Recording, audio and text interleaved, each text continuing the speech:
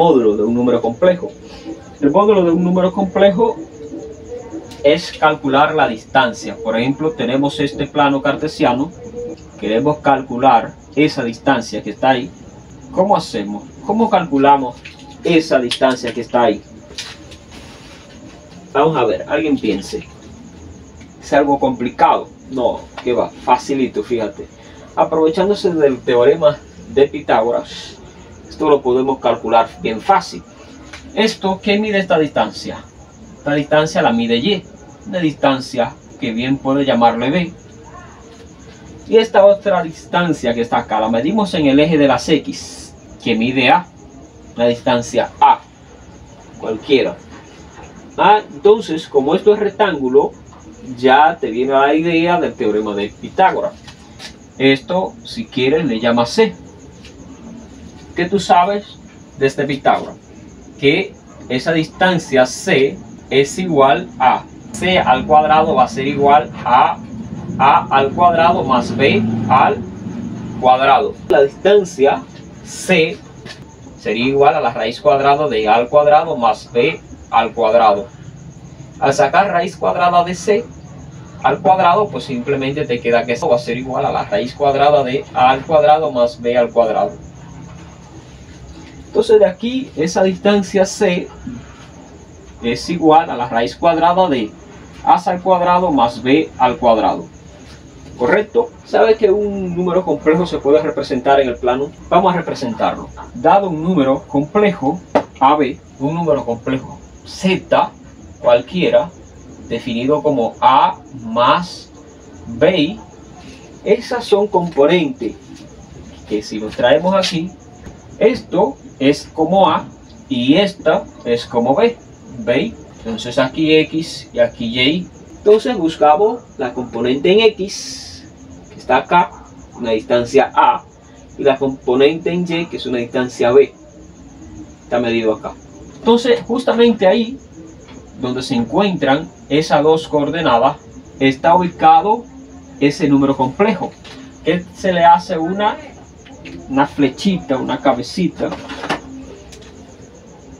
así, indicando que es un vector. Donde termina ese vector aquí se le llama afijo y este es el origen 0, 0. Entonces aquí llamamos módulo de un número complejo, módulo de un vector. El módulo de un vector es el tamaño del vector desde el origen hasta su punto final, hasta el afijo. Desde el origen hasta el afijo. Eso que está ahí, ese afijo es A, B. Para representar un número complejo en el plano no se utiliza esta notación, se utiliza una notación de coordenada. Sería así, A, B. Esta es la forma correcta de representar un número en coordenada. ¿Cómo calculamos ese módulo? Bueno, pues fíjate, esto aquí vendría siendo C. Este es el número complejo Z. Se le ponen esas dos rayitas, algunos libros ponen 2. Entonces, esa distancia, ¿cómo la conseguimos? Ya la hemos calculado previamente, fíjate, la misma estructura. Entonces, el módulo de Z va a ser igual a la raíz cuadrada de, en coordenada lo tomamos, A al cuadrado más B al cuadrado. ¿De acuerdo? Ese es el módulo, simplemente, no es más nada. Necesitamos coordenada. Esto es para operar, pero esto es para calcularle el módulo. Entonces, si tenemos un número complejo, Z igual a 3 más 4i, ¿cuál es el módulo de ese Z?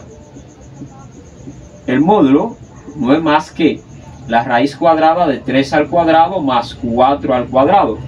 Y eso va a ser igual a 3 al cuadrado 9 más 16 de ese otro cuadrado. Finalmente 9 más 16 es 25. Pero como raíz de 25 es exacta, yo la puedo expresar como un 5.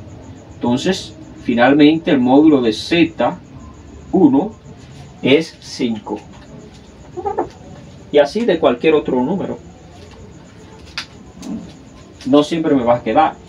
Módulo de Z2 igual a 8. Fíjate que únicamente tiene la parte real.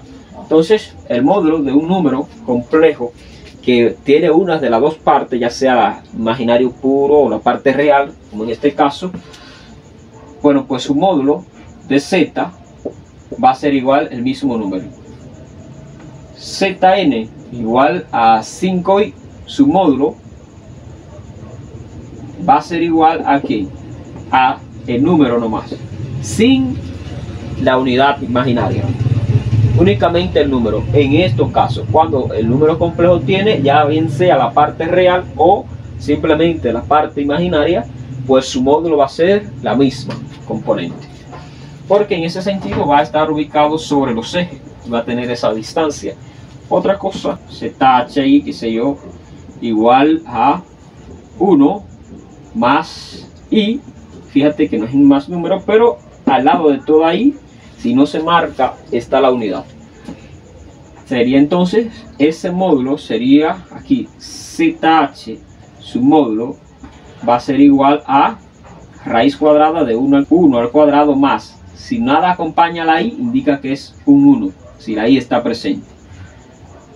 Esto sería igual a 2, raíz de 2. Así se calcula el módulo de un número complejo, que es esta distancia.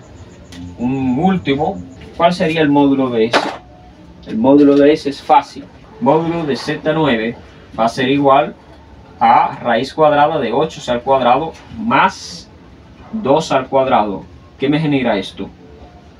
64 más 4. ¿Cuánto es? Raíz cuadrada de 68. Correcto.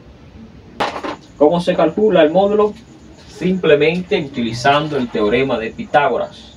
Sencillo se calcula el módulo de un número complejo, de cualquiera.